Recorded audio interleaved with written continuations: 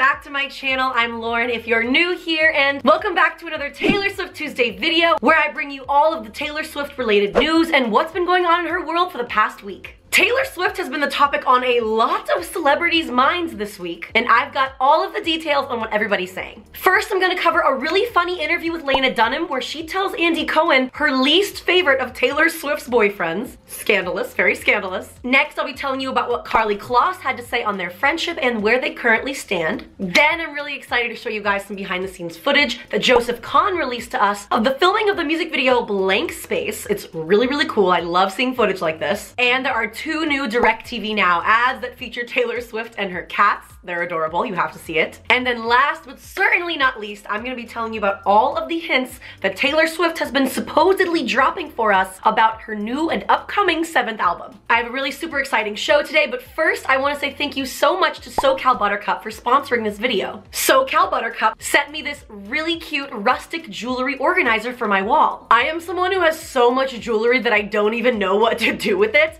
I always try and organize it, but it always somehow turns into a mess. I'm actually really excited about this product because it totally transformed how I organize my jewelry and how I display it. It has hooks on the bottom for my necklaces, a mesh wire for my earrings, a removable bracelet rod, and it has a shelf for other random things that I want to keep track of. It was so simple to install. It comes with the nails, anchors, and mounting instructions, and I was able to hang it up all by myself really easily. It's a really trendy piece and it goes with my bedroom decor perfectly. And now my jewelry is on display in a much cleaner way where I can actually find things. Guys, this is such a cute piece to add to your bedroom or to give to someone for Christmas or Hanukkah, and they're offering my viewers a special discount. If you guys click the link below and use the coupon code in the description, you will get 20% off of your purchase. I chose this product because I really think that you guys would like it, so let me know if you purchase it, send me your photos, I'd love to see it in your bedroom.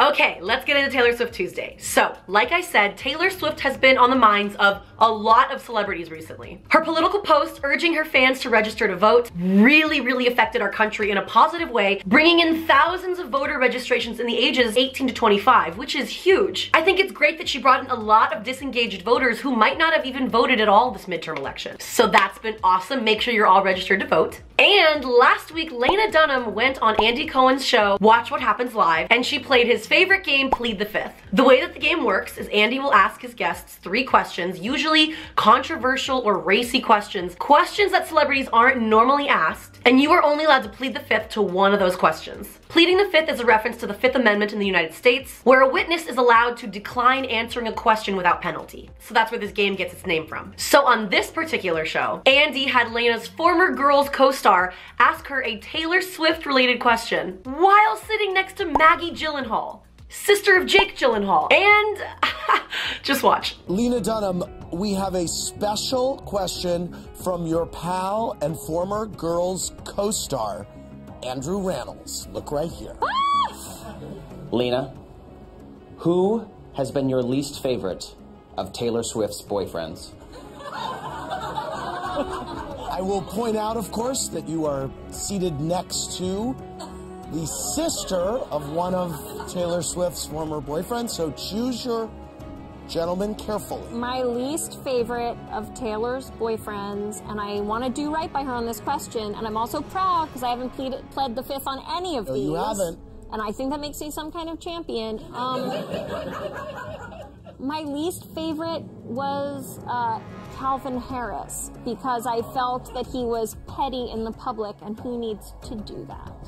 Ha! What a question. I loved her answer. I also love that she used air quotes around Calvin's name because she probably knew him as his real name, which is Adam Wiles. And I just thought this was a really funny Taylor moment in the news that I thought I'd share with you. I also loved Maggie's like all-knowing look that she gave Lena, because over the years, reporters have asked Maggie Gyllenhaal about Taylor Swift's scarf and whether or not it's at her house, including Andy Cohen on another episode of Watch What Happens Live. I found that clip. Take a look at it. Is it true that Taylor Swift left her scarf at your house once? Because she said in a song, I left your scarf at your sister's place. You know, I never understood why everybody asked me about this scarf. The scarf. What is this? She said in a song, she was singing in the song All Too Well about your brother, I left your scarf at your sister's place. Huh.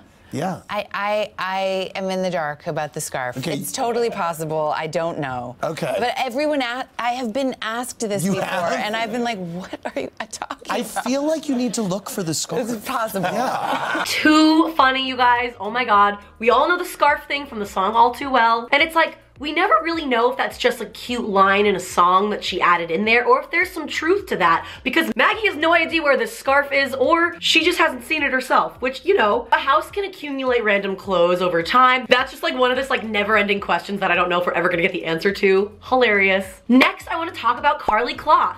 About 5 days ago, Miss Kloss sat down with Vogue for their rendition of 73 questions with Karlie Kloss. And I think like the 4th or 5th question, the guy asks her about her friendship with Taylor Swift. Now, I just gotta get this out of the way because the world deserves to know. But is everything cool with you and Taylor? The world needs to know. Well, Jennifer Lawrence was interested. Jen, don't worry. Taylor and I are still really good friends. Well, that's good to hear.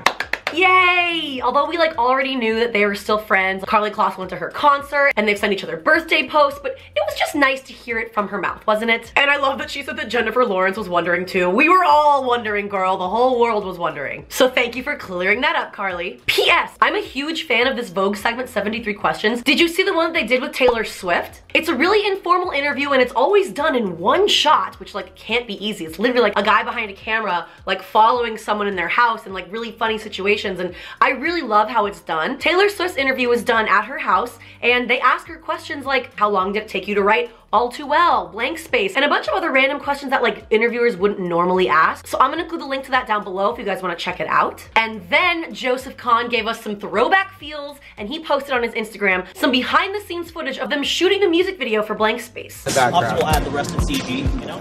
So, bam, bam, scream, keep going.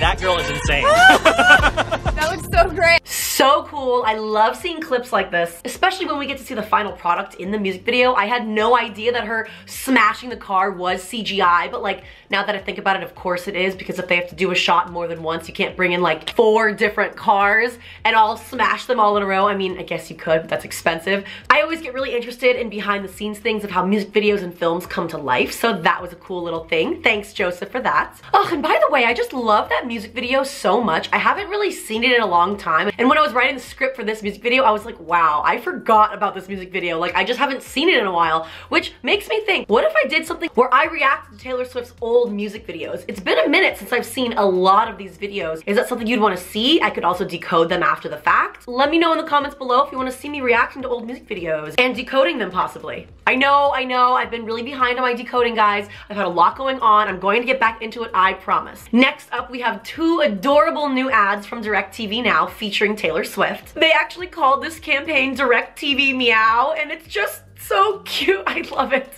Sound check is in an hour. Is she on the way? Yep. What about the dressing room request? Right here. Okay, salmon sashimi, sriracha tuna, tuna tartare.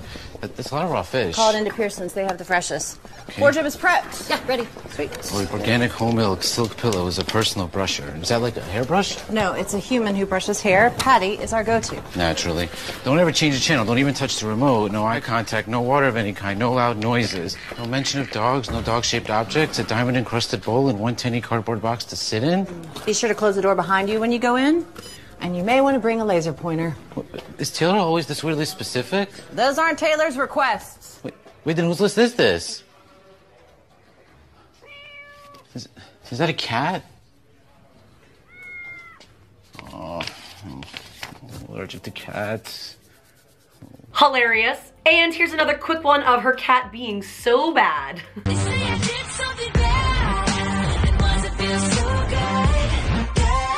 Now I'm going to address some things that have been flying around the rumor mill lately that have to do with Taylor Swift's upcoming and really exciting 7th album. Can't even believe those words coming out of my mouth. Like, it's so exciting. We all know that she teased it at the AMAs when she said that she sees albums in her life as chapters in her life and that she's really excited for the next chapter. By doing that, she has now led the entire fandom to relate album hints to books that she's holding or that she's near in photos that have been released recently. Her upcoming campaign with Instax camera has given us some new photos in the Taylor Taylor world, and the entire fandom thinks that she's dropping hints in these new photos. Now, I'm here to discuss this with you all because I truly cannot decide if these are actual hints or if the fandom's being a little bit dramatic, which can happen, but you never know. We've been right before, so let's discuss this together. See photo number 1. Now, to a normal person, they would see Taylor Swift sitting in a ripped sweater looking casual, right? Well, to any Swiftie in the fandom, apparently this is a huge hint that Taylor Swift's 7th album is coming. To Taylor Swift's left, we see a pile of books.